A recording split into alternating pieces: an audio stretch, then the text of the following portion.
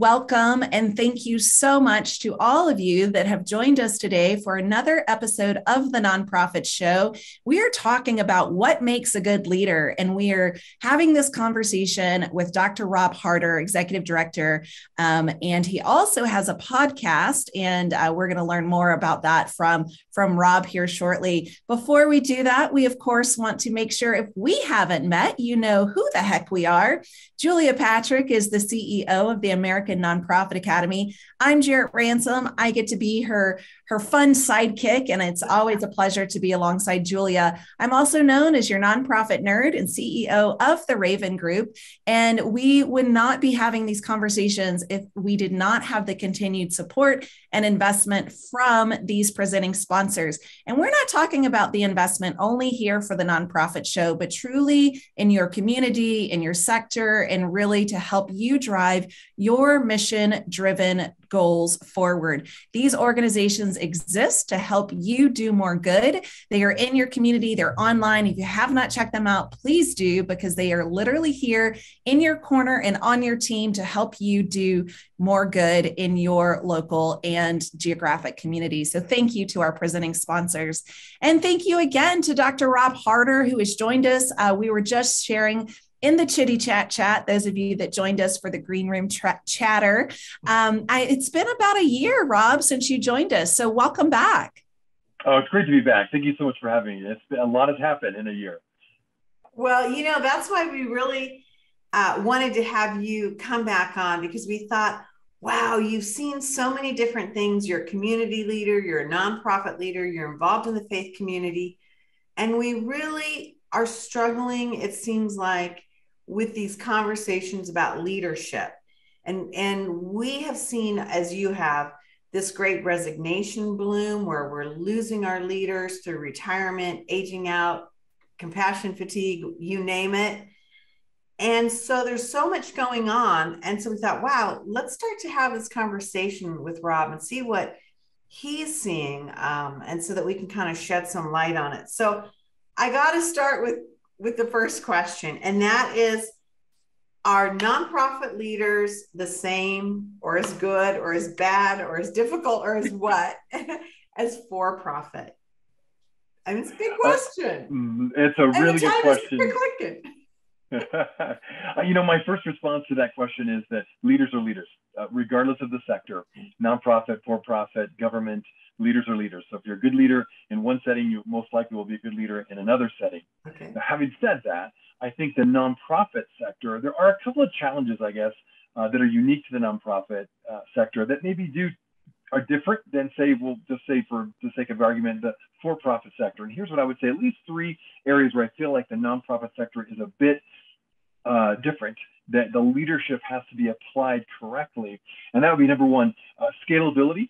A lot of times nonprofits, the need for food or for rent assistance or housing or healthcare that a lot of nonprofits will seek to meet, which over COVID was a big deal for us, I know, and many other nonprofits across the country. You have this need, and ironically for nonprofits, a lot of the need rose during a crisis, but the resources didn't necessarily rise with it. Now, hopefully you did get more maybe donations this last year than you had before, because people were responding to the COVID crisis and were wanting to get behind your nonprofit to help serve the people that you were serving. But for some, they didn't. And so the need rose, but then the resources didn't rise with it. So therefore, it was difficult to scale the nonprofit organization. I think in a for-profit, typically you have a little bit more money to work with, or you could sell more widgets, so to speak, and you can scale more easily. You can go get some more investment money from a venture capital company. It's different in the nonprofit world. It's just, you really have to continue to maximize your fundraising. So I think that makes it a bit difficult. That leadership maybe in that sense is a bit more challenging.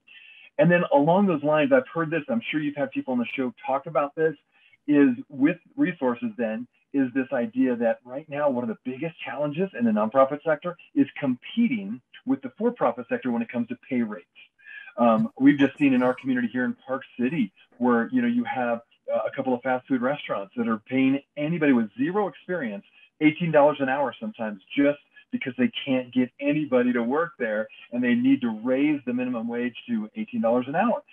With no experience. So you could be a high school kid. So great for high school kids right now. You can pick your job and get paid pretty well with no experience. And so that's difficult because, again, a company has a few more resources to throw at, salaries that nonprofits can't necessarily turn that quickly when it comes to pay rates. So that's a challenge, I think, that is a little bit different when it comes to the leadership, challenge for nonprofits versus for-profit. And then the last one would just be, I think this is always a challenge, is to maximize volunteers. Nonprofits are set up to really invest in and lean on volunteers. And sometimes that can be a challenging thing to do.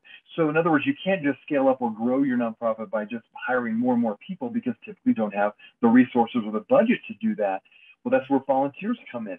So making sure as a leader, like in a for-profit business, you may think, well, I've got to continue to hire if I'm going to grow and scale this business. I'm going to keep hiring people or get more investment money and go hire more people after that. You can't do that in a nonprofit. It's different in terms of how you manage your budget. So therefore, you're investing more in volunteers, and then your leadership's changing. Now, on the positive side, I think for nonprofits, there's a lot of volunteers out there that really want to make a difference. And the beauty of that is they're helping you out for the mission that you're all about. And so there's a draw to your nonprofit. It's not about the paycheck. It's about, I would do this if I wasn't paid because I love your mission. And so in many ways, nonprofit leadership really is about inspiring people to the mission of what you're trying to accomplish versus just throwing out money to say, hey, let me just pay you more to get you to work at my business. So those are a few things that jump to my mind with that question. Wow, that was a lot of information, and there's so many pieces in that I would love to dig into. I really held on to something, Julia, that you actually brought up, and Rob just brought up, is really this economy change, and how, for us as nonprofit leaders, for us to either attract or retain some of our staff, it's really looking at that wage structure and looking at the pay. And you're right, Rob, like for profits, we can sell more widgets, or we can really look at increasing our bottom line in that way and in that capacity, but we don't necessarily have that ability in our nonprofit, business model. But what you also said was that volunteer workforce. Yeah. And that, I think, is hitting a home run, because that is what sets the nonprofit sector apart from the for-profit sector. Is we may not be able to meet those wage salaries, or, to up that to even meet what some of these fast food restaurants are paying. Here in our community, it's about $20 an hour, right? And it's even higher, yeah. Mm-hmm. Yeah, it's fascinating. And so really looking at, okay, how do we tap into that volunteer workforce? It's so interesting that you would say that.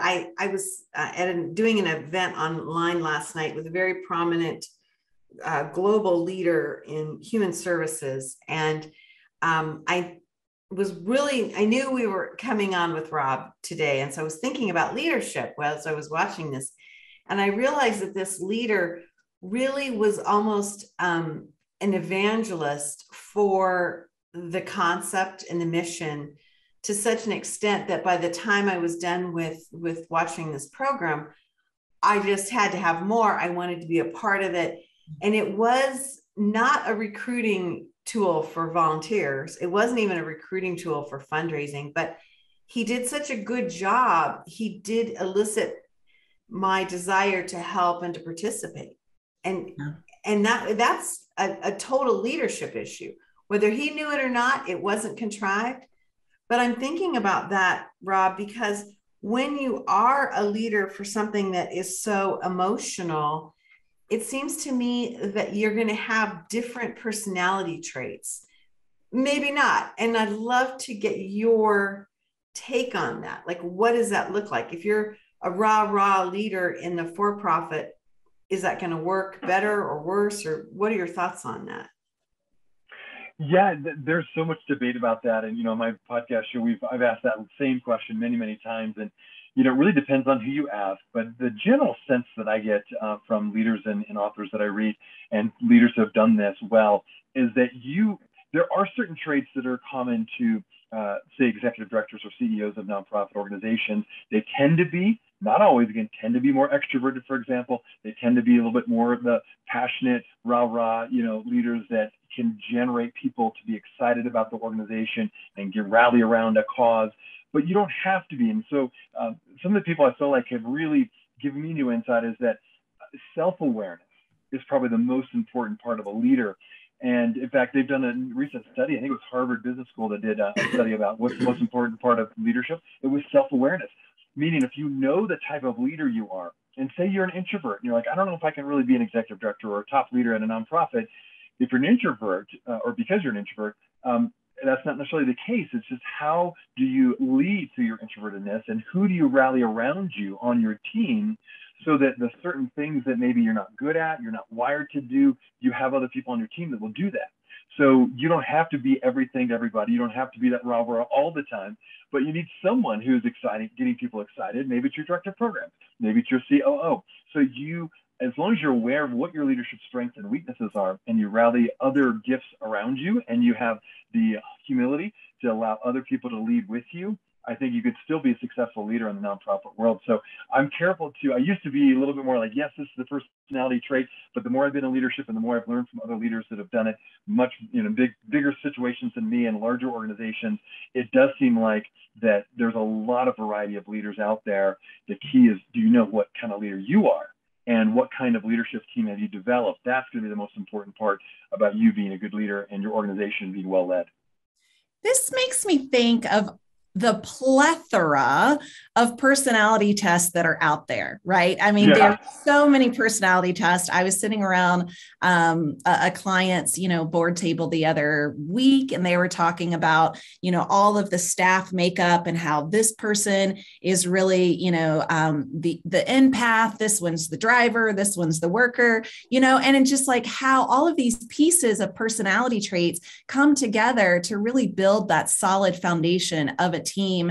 And I love what you said, Rob, is that like you yourself as the leader of the organization, you may not have to be that total extrovert, but to build your team with strengths that surrounds you to make up this truly robust team. I think I agree. That's the key. It's really building your team with these solid personality traits to provide the leadership across the board, because I think we talk about the leader at the top, but there's leaders in every level. There's leaders in I believe, every person. And so how that shows up in the day-to-day operation as you serve your community plays a big piece of your organization's success. Oh, couldn't agree more. Rob, what are you seeing about that? I mean, when we talk about leadership, I think the discussion's changing. I mean, just for you to bring up the concept of being self-aware and being other or not the same as everyone else in the room is not the way we've talked about leadership for decades. Yeah. So what are you seeing as we move forward in terms of, is this better for the recruitment of more talent, or is this, what is this doing? Because it's kind of a shakeup. That's a really good point. Yeah. I think it's a couple of things. I think it's being aware that there's not a cookie cutter model for leadership. I think that was the case I think that felt the case, that here's your typical leader, and this is the type of person you want to be. And then I think a couple of things happen. Again, this is what I've read and observed, so it's not just from me. My experience is that there were leaders out there that didn't have the typical, leadership style that everyone would say, oh, that's a leader. And yet they built big businesses, or they did an amazing job with their company or their nonprofit. They're like, okay, people start scratching their heads. Well, maybe there's different types of leadership out there. Mm-hmm. So I think that's a big piece of it, is that just by people going out there and leading their own way, people couldn't deny the fact that there were some successful leaders that were different than they initially maybe thought. I also think this openness to diversity, which I think is a wonderful thing. I know, again, I think all of us are having those conversations about diversity and inclusion and equity. And so I think it's broadening our mind in general about what are we missing when it comes to leaders. I think diversity is a piece of that, but it's not just diversity in terms of background and race and ethnicity, but it's leadership styles too. I think there needs to be a diversity in that and more voices at the table, that maybe there's some unsung leadership traits that we've not highlighted enough in the past, that people are realizing, those are actually really important traits too, and people can lead with those strengths that maybe weren't always honored. And so that would be my initial thought. That's what I'm seeing. Yeah, that is fascinating. One of the things I remember hearing is, shepherds lead their flock from the middle, right? Not necessarily from the front or from the back, but truly shepherds lead their flock from the middle. And that is a leadership style that I think is fascinating. So it takes me to the board, and I'm curious how the makeup of the board and the leaders that make up the board, how they play a role in this leadership time when it's so critical. I mean, everyone's talking about these last 18 months. It's really been a toll. It's really been challenging for so many of us. And I'm curious, Rob, what you've seen with this makeup of the board and how they play a role in this. Yeah, you're right. It's been, I think, a very challenging time for the last 18 months. And I think it's revealed a little bit, right? If there were tensions that were maybe under the surface, they came way out in the open. So if there was tension with your board, it really was out there. Or if there's tension in your staff, it got out there, right? So I think we all experienced that.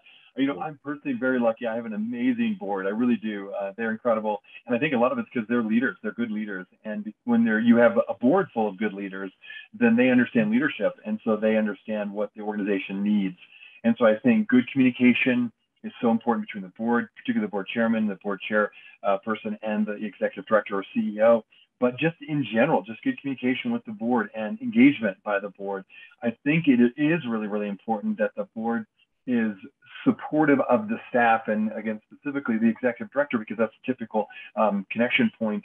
Because if the executive director is feeling stress and the organization is feeling a lot of stress, the board, in a perfect world, is that place where they're going to be in your corner. They're going to rally around you. They're going to encourage you. They're going to invest in you financially, right? And they're going to say, you can do this. What else can we do? Like, they're engaged and they're there as a support, versus backing off and saying, well, hey, we're the board. This is your job. You're getting paid to do this.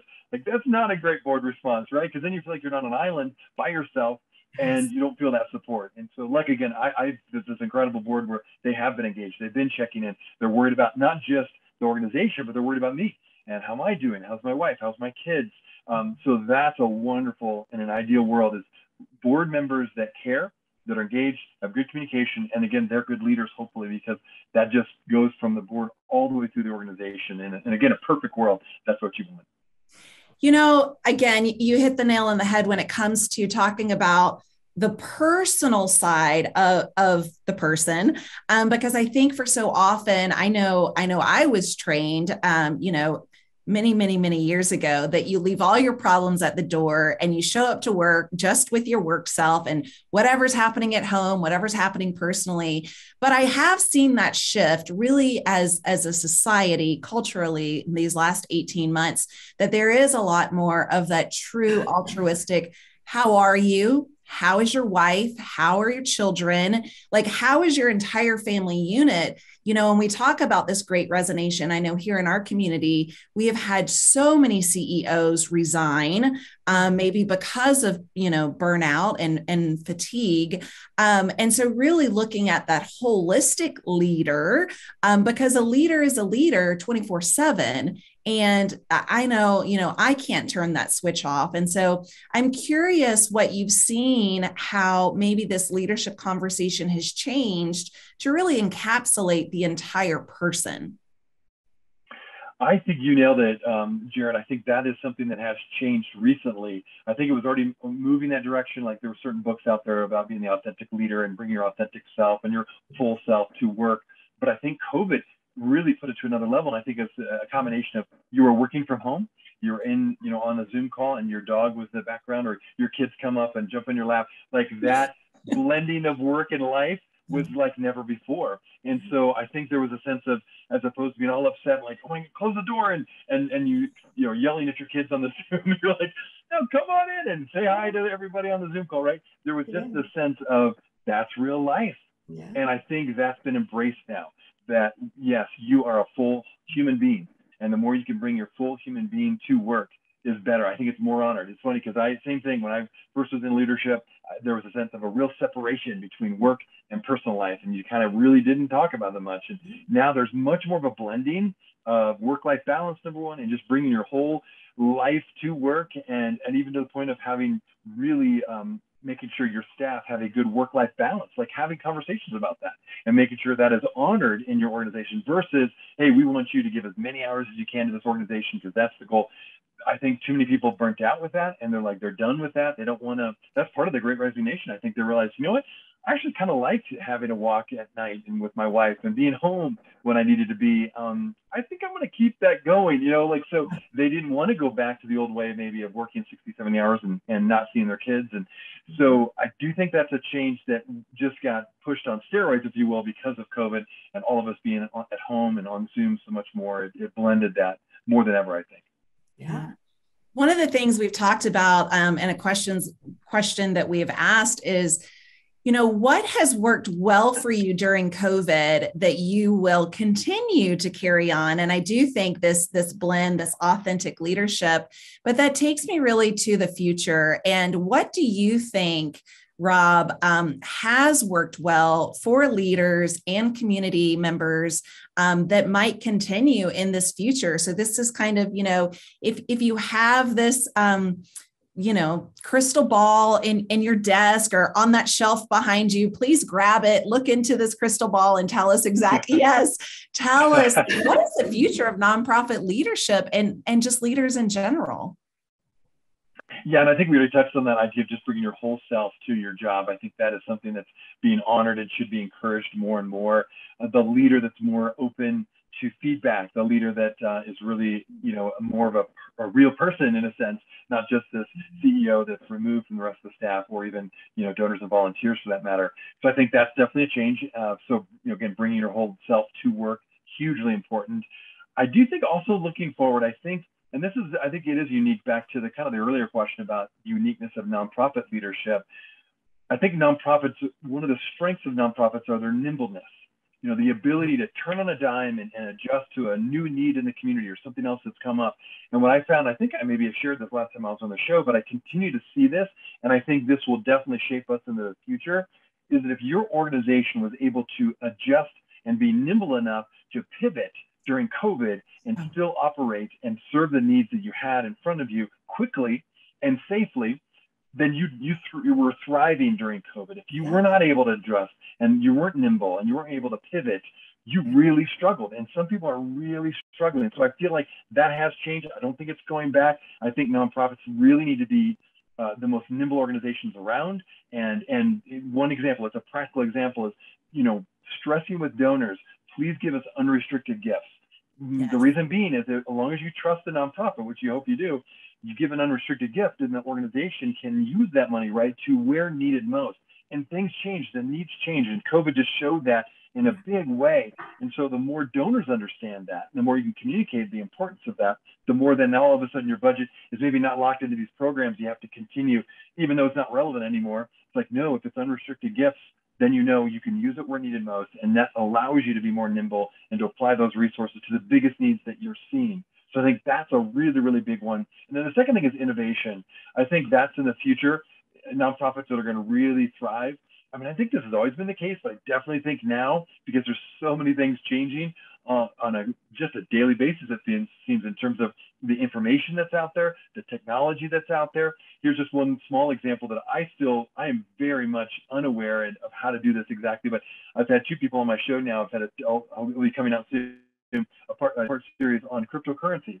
And how do you use cryptocurrency for your nonprofit? That more and more, now it's very small, but it's growing rapidly, not just, of course, this is across the world, but certainly in the nonprofit sector, where people are giving money to nonprofits through cryptocurrency. Well, I think most nonprofits are like, what is cryptocurrency and how do I utilize it? But I think we need to be innovative and find out, is this something that we can look into? Should we look into it? What are the different ramifications if we do accept cryptocurrency? Because it is unique. It's not the typical check in the mail or even going online and just, running your credit card. So these two people on my show, I was just fascinated because I learned so much about cryptocurrency that I didn't know. And so I'm thinking, okay, I think this is just a symbol of being open to being innovative will be critical for the future because things are changing quickly. And if you want to stay ahead and not retract back, I think you've got to be really, as a leader, open to innovation on a regular basis. At the same time, of course, keeping your core values, not jettisoning your values, but keeping them, but always looking to the future. Well, we have that discussion, I think, coming up next week. I think we do too. Oh, good. Yeah. Okay. Yeah, because we see, I mean, in terms of a forward thinking trend, love it or hate it. Yeah. So we're having that discussion, I think next, maybe Thursday, but yeah, absolutely. I think you're right. Jarrett Ransom said something so interesting to me now almost 2 years ago. And she said, the nonprofit sector is due for a disruption. Now, this was pre-COVID. Yeah. But she made the comment, I remember where we were, and she said, we've been doing things the same way, in some cases more than 100 years. We haven't done anything different, and we're getting left behind when we don't stretch and try new things and be innovative. And so I think in some ways, COVID has moved us forward and pushed us to places where we never thought we could go, and yet we're better for it. Yeah. I must have had the crystal ball that day. You did. You did. Way to go, Jarrett. Yes. Way ahead of the game. Yeah, well, I know, we have been due a shake for this shakeup and this disruption. And, I'm a huge believer in innovation and also benchmarking what other companies and sectors are doing in many industries, right? Like not just the nonprofit industry. And I think we have so much to learn. And I think we really are stepping up to the plate in many, many ways, wage included, as you had mentioned, Rob, like we have to really be competitive in our pay. But we also have the ability of attracting that volunteer workforce that sets us apart in a very different manner. So I think, nimbleness, I love that you brought that back up. Innovation, if we can harness that and harness our authenticity to move us forward and to really continue to capture, our community needs with those two elements, remain nimble, right? With your leadership, with your board, with your community, serve the community and how they need to be served and be open to that innovation. So Rob Harder, thank you so much. We are so grateful that you spent your time with us today. And for those of you that may not know Rob, he is, which I would love for you to tell us a little bit more about your podcast, where we can find it. But you also serve as the executive director of the Christian Center in Park City, Utah. So thank you so much, Rob. And yes, please let us know where we can hear more about your leadership podcast. Well, thank you again for having me on the show. Thanks for these great questions. And for those who are watching and listening, Julia and Jared always have good questions. So continue to watch their shows in the future, because I think it's really, really good to dive into these deep topics, right? It's going to help us become better leaders. And Nonprofit Leadership Podcast, yes, thanks for introducing me on that. It's been something I've loved to do. I have some great guests on the show. You can check it out anywhere, iTunes, Google, Amazon, anywhere you can find podcasts. My podcast is up there. But yeah, you can actually Google Nonprofit Leadership Podcast. And it should pop up. And that has been a really fun thing for me, because I have grown so much as a leader just listening to these wonderful guests, just like Julia and Jarrett do. And so thank you for the opportunity to share. And I encourage any comments. If people have some ideas, comments, things they're learning, pass it on to all three of us. We'd love to learn what you are seeing in your neck of the woods. Yes, absolutely. When this started, our conversations, the nonprofit show, now almost 2 years, Julia promised me it would be a 2-week, stint. And here we are coming up literally on 400 episodes. But every day, every weekday, we are having conversations with leaders across the globe. It has, leveled my information, my knowledge tremendously, exponentially. I cannot even measure it. So I reap the benefits. I feel so privileged and blessed to have these conversations just like you do with your podcast, Rob. So thank you so much again for your time and expertise. Julia Patrick, I'm so glad that you had this 2-week dream. And here we are going strong well into almost 2022. It'll be here before we know it. And I'm Jarrett Ransom. Again, it's really fun to play alongside with Julia each and every day. We wouldn't be able to have these conversations with a very amazing guest like Dr. Rob Harder today with Christian Center Park City if it weren't for these presenting sponsors. So again, they exist for one sole purpose, and that is to help you do more good in your community. Please do find them and check them out. They are phenomenal. Hey, as we like to end every episode, and truly mean it from our hearts, stay well so you can do well. We'll see you back here tomorrow, everyone. Thanks so much. Thanks, Rob.